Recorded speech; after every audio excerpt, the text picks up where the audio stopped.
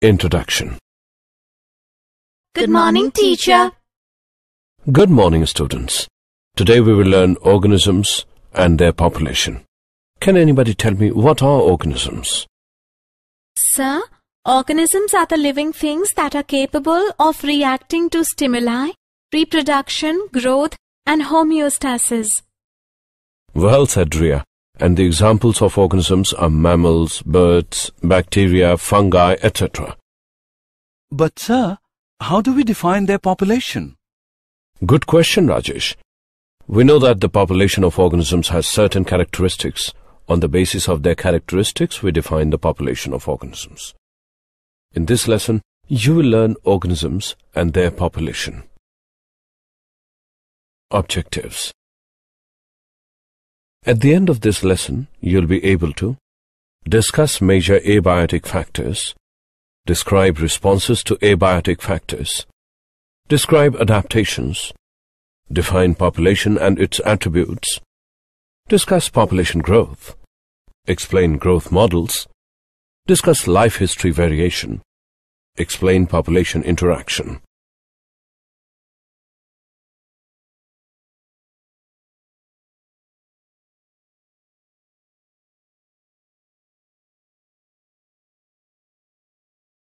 Organism and its environment.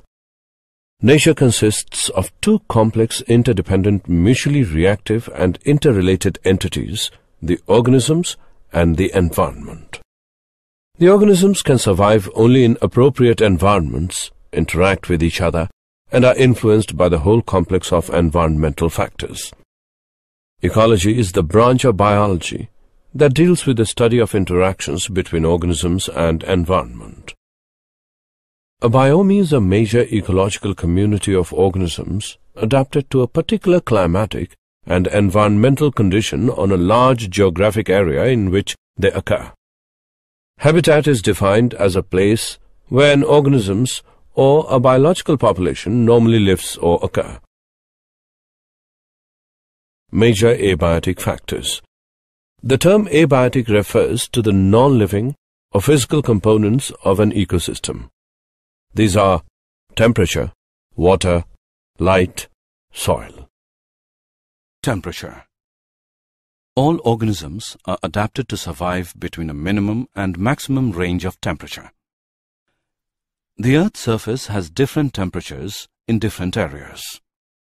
While some animals and plants can bear extreme heat or extreme cold, and some survive well in moderate temperature ranges.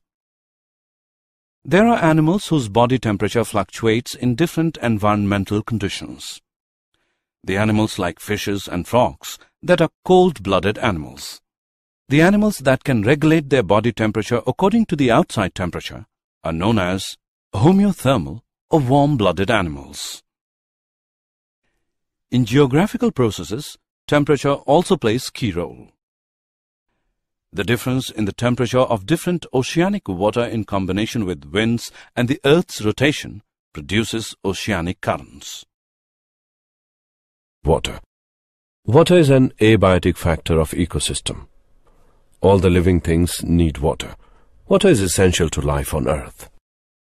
Water carries dissolved gases, such as the oxygen needed by the aquatic animals and the carbon dioxide needed by the aquatic plants, and bodies of water act as heat sinks to slow down the effects of large temperature changes, thereby helping to create a more stable environment for the living things.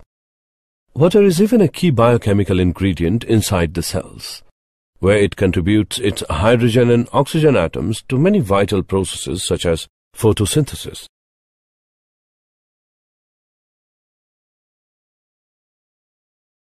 Light. Light is the main source of energy for organisms. Most plants utilize sunlight for the process of photosynthesis, where light energy is converted into chemical energy and then into complex organic substances. Light is also essential to other biological processes such as flowering in plants, sight in animals, and the migration of birds. The production of food and oxygen both depend on light. Plants as food source indirectly transfer the energy to animals. The intensity of light affects animals such as their skin color, sensitivity, sight, etc. The insects also use UV light to distinguish between flowers. Soil. Soil is the basic medium for most land-based ecosystems. Soil is a complex and varied substance. Soil plays an important role in the nitrogen cycle because it is the site of both nitrogen fixation and denitrification. Soil is a natural reservoir for the inorganic mineral elements that are essential to living things. Elements like iron, zinc, calcium, and phosphorus. The best soil also contains a lot of organic material called humus that originates from living things. Soil rich in humus support abundant plant life.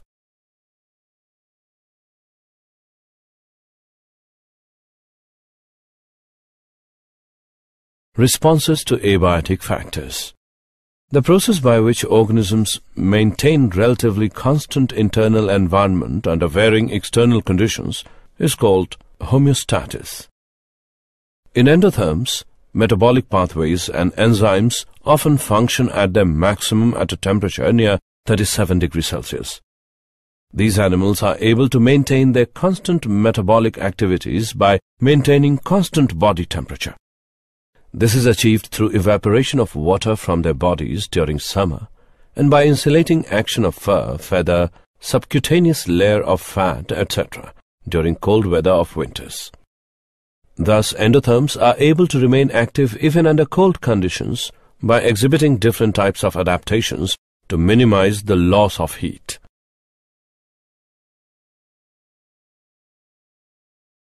Regulate. Many organisms are capable of maintaining homeostasis by the physiological activities, and it ensures constant body temperature, constant osmotic concentration, etc. Most mammals control body temperature via a gland in the brain called the hypothalamus. The thermoregulatory center in this gland regulates heat loss and production. This center is influenced by nerve impulses from receptors near the skin and the temperature of the blood flowing through it. Conform. Animals or plants that allow some conditions within their bodies to vary with external changes are called conformers. Most of the animals and nearly all plants cannot maintain a constant internal environment. Their body temperature changes with the ambient temperature. The osmotic concentration of body fluids of aquatic animals changes with those of the ambient water or osmotic concentrations. Such animals are called osmoconformers. Thermoregulation is an energy-expensive process. Heat loss or gain is a function of surface area, and hence small animals are not found in polar regions. Migrate. By this mechanism, the organisms can move away temporarily from the stressful conditions in the habitat to another habitat with hospitable conditions. The whale that migrates the longest is the grey whale, which migrates about 12,500 miles. The insect that migrates the longest is the desert locust, which travels about 2,800 miles. Suspend. Those organisms which cannot migrate suspend their metabolic functions during the stressful period and resume their functions at the return of their favorable conditions. Hibernation in frogs and certain reptiles, polar bears, and aestivation in some snails and fish are examples of suspension.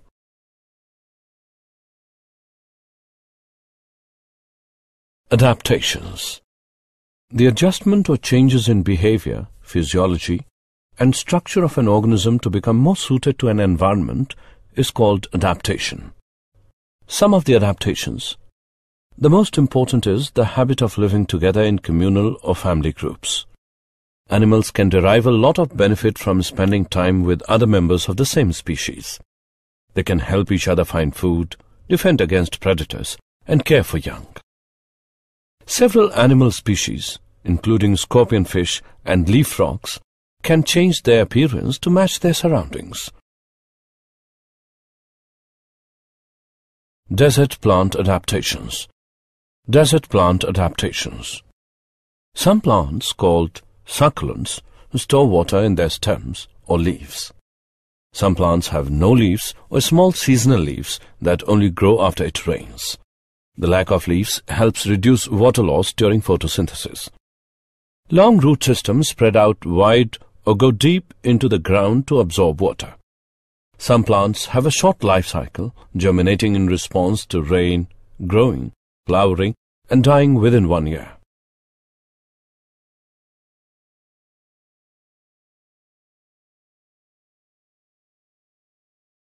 Tropical rainforest adaptations.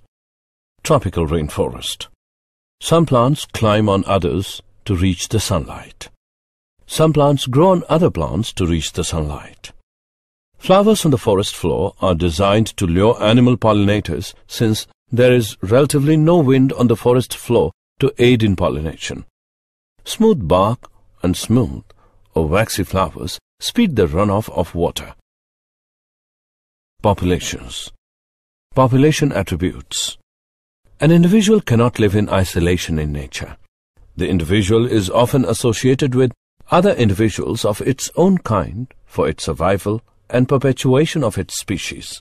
All the individuals of a species occurring in a locality constitute a population.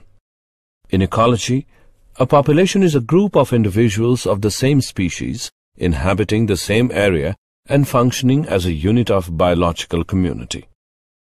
A group of snails of the same species present in a given area represents a population. Characteristics of population. Density. The size of population is generally expressed in terms of its density.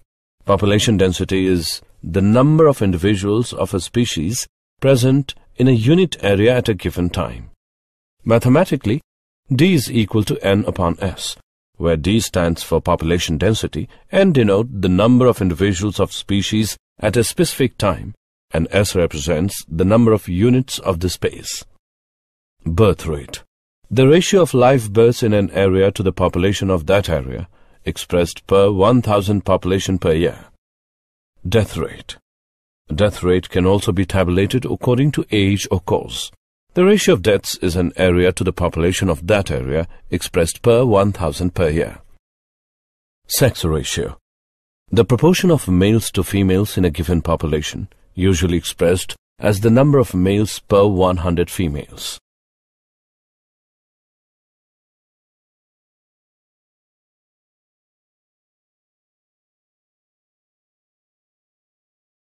Population growth. The size of population is not a constant parameter, but it keeps on changing with time, as it depends upon various factors such as climatic changes, food availability, etc. The four major processes which play key role in changing the density of population of a particular area are natality, the birth rate, which is the ratio of total live births to total population in a particular area over a specified period of time. It is denoted by B. Mortality. It is defined as the ratio of the total number of deaths to the total population. It is denoted by D. Immigration.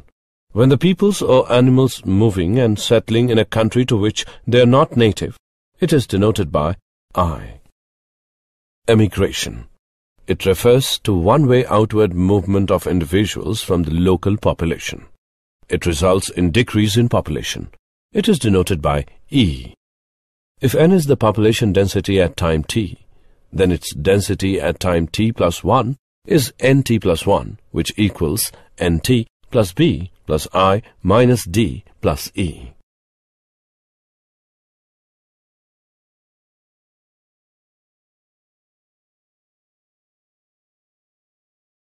Growth models. The characteristic patterns of growth of a population with time are called population growth model. There are two models: exponential model, logistics model. Exponential model. This model is based on the fact that any species can potentially increase in numbers according to a geometric series. For example, if a species has non-overlapping populations and each organism produces R offspring, then population numbers N in generations T is equal to 0, 1, 2, and so on is equal to nt is equal to n0 into r raised to the power t. When t is large, then the equation can be approximated by an exponential function. Nt equals n0 ERT. There are three possible outcomes. Population exponentially declines, population exponentially increases, population does not change. Applications of the exponential model: microbiology, growth of bacteria; conservation biology, restoration of disturbed populations; insect rearing, prediction of yield; plant or insect quarantine, population growth of introduced species; fishery, prediction of fish dynamics. Logistics model. Logistics model suggested the rate of population increase may be limited, that is, it may depend on population density. R equals R0 into 1 minus n by k. At low densities, that is, n is much less than k, the population growth rate is maximum and equals to R0. Population growth rate declines with population numbers, n, and reaches 0 when n equals k. Parameter k is the upper limit of population growth and it is called carrying capacity. If population numbers exceed k, then population growth rate becomes negative and population numbers decline. The dynamics of the population is described by the differential equation. dn by dt equals rn equals r0 n into 1 minus n by k. Life history variation. By using the available habitat, organisms evolve towards the most efficient reproductive strategy. Some organisms breed only once in their lifetime. For example, Pacific salmon fish, bamboo. And some of the organisms breed many times during their life. For example, most mammals and birds. The evolution of organism depends upon biotic and abiotic factors.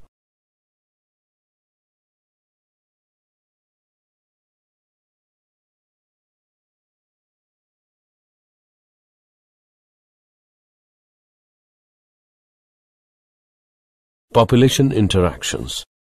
A community is a group of interacting populations of different species. Populations of animals interact with each other and their environment in a variety of ways. One of the primary interactions a population has with its environment and other populations is due to feeding behavior. Communalism is an association between two different species where one species enjoys a benefit and the other is not significantly affected. Amenalism is an association between two organisms of different species where one species is inhibited or killed and the other is unaffected. The characteristics of interaction among species are predation, competition, parasitism, communalism, mutualism.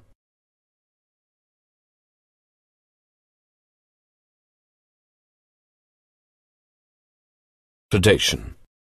A form of symbiotic relationship between two organisms of unlike species in which one of them acts as predator that captures and feeds on the other organism that serves as the prey.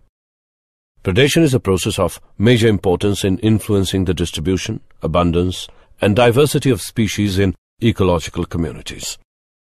Successful predation increases the population size of the predator and decreases population size of the prey. These effects on the prey population indirectly changing the abundances of other species. One example of such indirect effects of predation involves the trophic cascade. A trophic cascade occurs when the effects of predation cascade down the food chain to affect plants or other species that are not directly eaten by the predator. Predation can either increase or decrease the number of species that coexist in a community depending on the favorability of the environment and on the competitive status of the preferred prey species.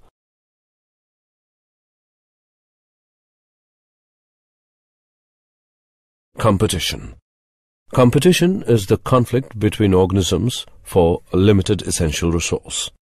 Intraspecific competition occurs when organisms of the same species use the same resource at the same time. interspecific competition occurs when organisms of different species use the same resource at the same time. Competitive exclusion occurs when one species is better at attaining a resource than another species, such that, over time, the poorer competitor may disappear entirely from the community. Resource partitioning occurs when the two species begin using the resources differently, such that both are able to coexist.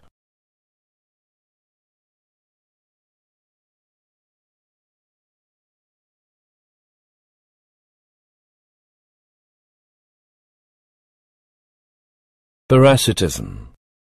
In parasitism, an individual organism, the parasite, consumes nutrients from its host, resulting in a decrease in health to the host. In extreme cases, parasites can cause disease in the host organism. In that case, they are considered as pathogens. We divide parasites into two categories. Endoparasites, the organisms which live inside the body of their hosts. Examples of endoparasites include flukes, tapeworms, fungi, bacteria, and protozoa. Ectoparasites, the organisms which live and feed on the outside of the body of their host. Ectoparasites include ticks and lice, plants, protozoa, bacteria, and fungi. Plants and animals typically act as hosts. Parasite transmission. For all parasites, the host exists as an island of habitat. But the island lives for a finite period of time, and the parasites must find a new host before the existing one dies. Transmission to a new host can happen either directly or through a vector. In direct transmission, the parasite moves from one host to another of the same species without an intermediate organism. In vector transmission, an intermediate organism, the vector, transfers the parasite from one host to the next. Commensalism. Commensalism is a relationship between two organisms where one organism benefits and the other is unaffected. For example, the pearlfish uses the sea cucumber for a hideout for predators. The pearlfish will live in the sea cucumber's anus, backing into the whole tail first so its head can stick out. When a predator of the pearlfish comes near, it will bring its head in so it can't be detected. The sea cucumber is unaffected by this activity.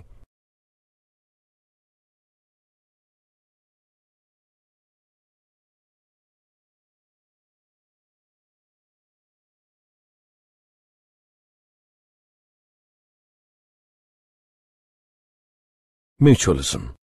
Mutualism is the association between organisms of two different species in which each is benefited. Mutualistic arrangements are most likely to develop between organisms with widely differing living requirements. The partnership between nitrogen-fixing bacteria and leguminous plants is an example, as is the association between cows and rumen bacteria. The bacteria live in the digestive tract and help digest the plants eaten by the cow. The associations between tree roots and certain fungi are often mutualistic. Did you know? Fungi are necessary to create balance between the different components of the ecosystem and guarantee the stability and continuity of life. Some fungi secrete enzymes and acids that help to treat diseases, such as the penicillium fungus, which produces the antibiotic penicillin. Summary. Let us summarize what we have learned. Nature consists of two complex, interdependent, mutually reactive and interrelated entities, the organisms and the environment. The term abiotic refers to the non-living or physical components of an ecosystem. The process by which organisms maintain relatively constant internal environment under varying external conditions is called homeostasis. Animals or plants that allow some conditions within their bodies to vary with external changes are called conformers. Migration is the mechanism through which organisms can move away temporarily from the stressful conditions in the habitat to another habitat with hospitable conditions. Hibernation in frogs and certain reptiles, polar bears, and estivation in some snails and fish are examples of suspension. The adjustment or changes in behavior, physiology and structure of an organism to become more suited to an environment is called adaptation. All the individuals of a species occurring in a locality constitute a population. Processes which play a key role in changing the density of a population are natality, mortality, immigration, and emigration. The characteristics of interaction among species are predation, competition, parasitism, commensalism, and mutualism.